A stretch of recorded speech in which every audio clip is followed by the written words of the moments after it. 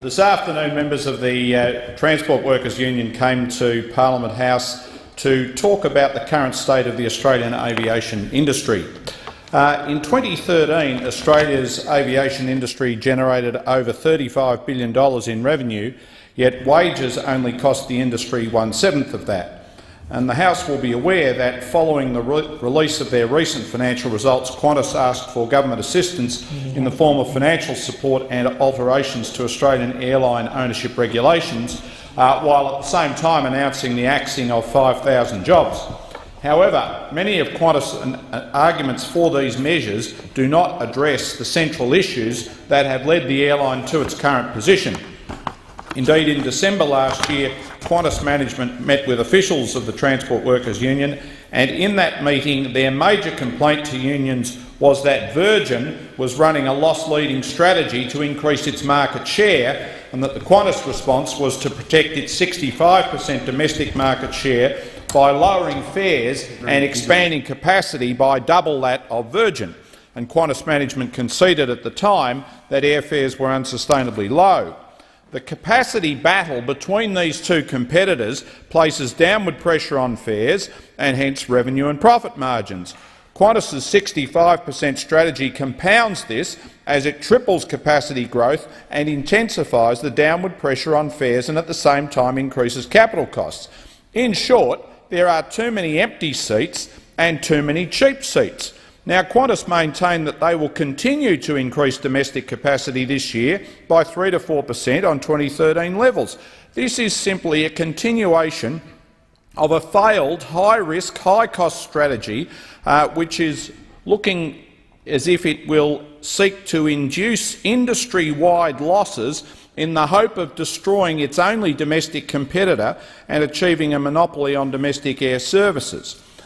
Furthermore, the Transport Workers Union advised us that the Qantas Group have been using loopholes in Australia's special purpose visa program to employ Thai-based flight attendants on domestic routes for as little as $257 per month.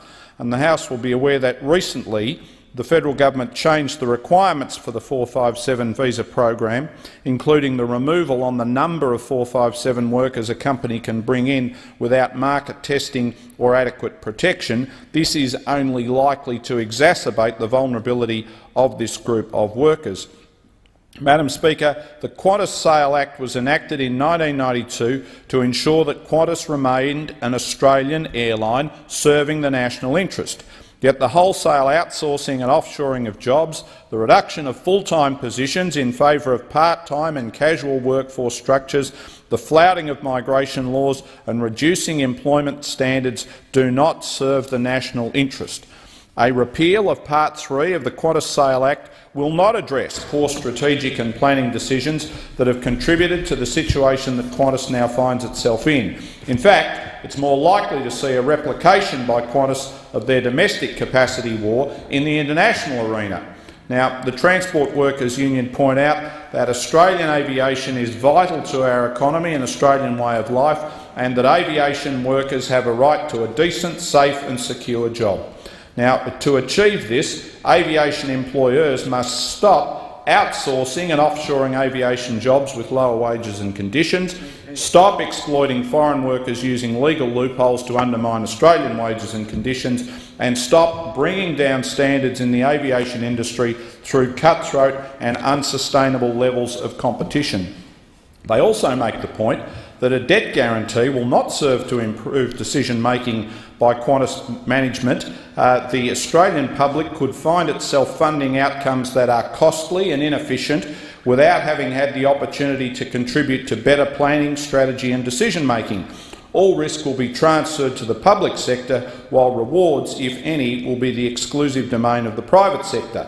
They think that consideration of a government equity stake should be conditional on the provision of quality Australian jobs, a commitment to skills development and innovation, the ability to scrutinise and contribute to the strategic direction and growth plans for the airline, the prioritisation of national aviation security and the service of the national interest. And I think that Qantas management needs to accept responsibility for what has been a failed strategy.